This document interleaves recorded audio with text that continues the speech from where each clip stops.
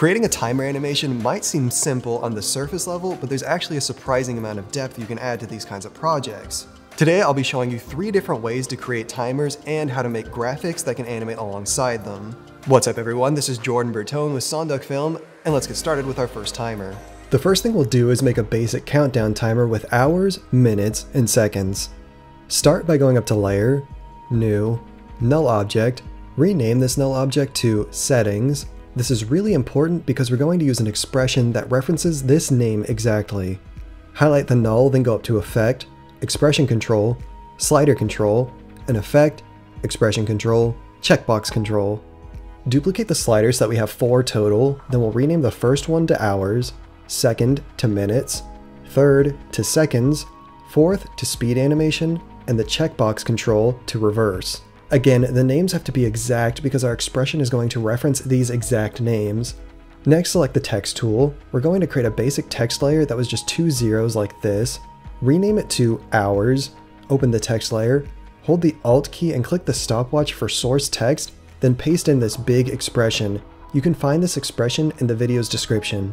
This is a very complex expression, but basically all it does is attach this text to our settings layer that we just made.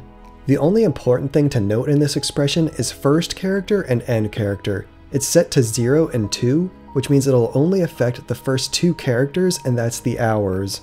Duplicate the text layer 2 times, rename one of them to minutes, the other to seconds, open up minutes, go into the expression, change first and end character to 3 and 5, open the expression for seconds, and change the first and end character to 6 and 8. This will make each expression target the correct part of our timer.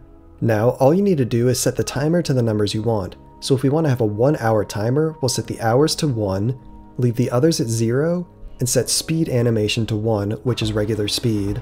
And you can see now that we have a 1-hour countdown timer. You can increase the speed with the speed animation slider, and if you want it to count upwards, just check the reverse box. All we need to do now is design the timer how we need. We can start by making a small circle shape. We'll give it a quick scale animation for it to reveal itself, and use it to make colons in between our numbers so that it looks like an actual timer like this. We can also add a title animation to our numbers by opening the text layer, clicking Animate, Position, Add, Property, Opacity, set the Y value of position to 50, opacity to 0, open the range selector, set a keyframe for start, move forward a bit, and then set start to 100%. Then all you need to do is copy and paste animator 1 onto the other number layers to give them the same animation. Now you know how to create and animate a standard countdown timer. Next, we'll show you how to make a graphic that animates along with your timer. Here we have the same timer and settings layer as last time, but for this composition we only want minutes and seconds, so we'll delete the hours, but make sure you don't delete hours in the settings layer because that will break the expression. For this composition, keep hours and minutes at 0, set seconds to 15, and enable reverse so that it counts upwards. Next, select the pen tool, set fill to none, stroke to solid color, stroke width to 5, and create a line underneath of the timer that goes across it like this. Duplicate this line layer, set the stroke width to be 35, we'll change the color to be red, then open the shape layer, contents, shape 1, stroke 1, change the line cap to a round cap, then go to add, trim paths. Open the trim paths, alt-click stopwatch, we're going to paste in another expression that you can find in the description. This expression attaches itself to the value of the seconds and moves the line along with it, so now if we scrub through the timeline, the line matches with the seconds. And now you can tie in graphic elements with your countdown or count up timers. Before we move on, we have many timer elements as templates within our MotionDuck extension, which has over 20,000 editable project files for you to use. You can easily browse a template and then import it into your project. Then you can edit the titles and all other parameters to fit your project's needs. On top of that, the camera shakes and particles used in this video are from our VFX pack within MotionDuck, so you can easily find whatever you need for your projects. Be sure to check out our links in the description below to see all the templates we have and download our free 100 template pack for After Effects and Premiere Pro. Lastly, we'll write out our own expression that we can animate with custom graphics. Start by creating a new null object layer. We'll name it Settings again, then go to Effects, Expression Controls, Slider Control. Next, we'll create a new text layer. We'll just type out a 0, center it in the middle of the composition, Then open the text layer, text, Alt-click the stopwatch for source text, and we can start writing our expression.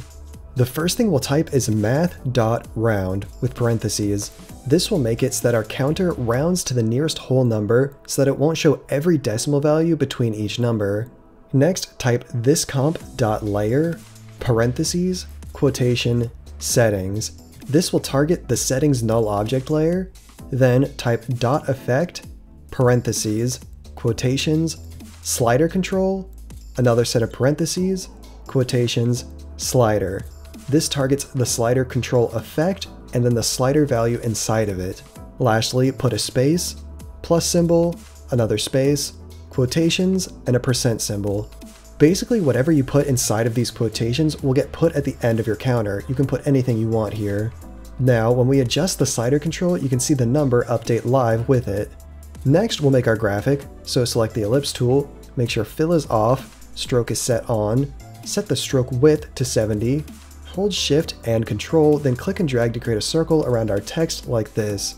Duplicate the circle shape layer, change the opacity of the bottom circle to be 40%, open the top circle layer, contents, ellipse 1, stroke 1, set the cap to be round, then select add, trim paths. Go back to the text layer, copy the expression that we just wrote inside of it, then alt-click the stopwatch for end on our circle layer, paste in the expression, and delete the plus symbol and percent sign. Now, when we move the slider control, the circle will animate with our text. Lastly, all you need to do is set a keyframe for slider, move to where you want on the timeline, and increase the slider to 100 to animate both the circle and the text at the same time. Now you know how to write your own expression for animating a counter with text and graphics. Before the end of the video, I wanted to tell you that we made a Discord server for our community. The link for it is available in the description below. It's a bit empty at the moment, so come and chat, say hi to Josh and I, post something funny in the memes channel, and just hang out. Thanks again for watching, and remember, always be creating.